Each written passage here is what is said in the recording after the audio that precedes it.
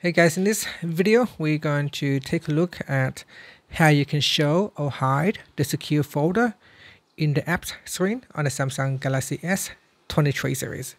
First, tap on the home button to go back to the home screen.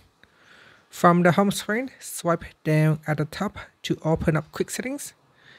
In here, tap on the settings icon.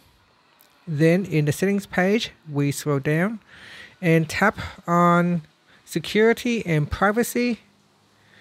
Then we go down and tap on secure folder.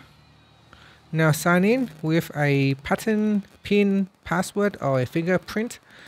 And after that, we go down and tap on add secure folder to apps screen.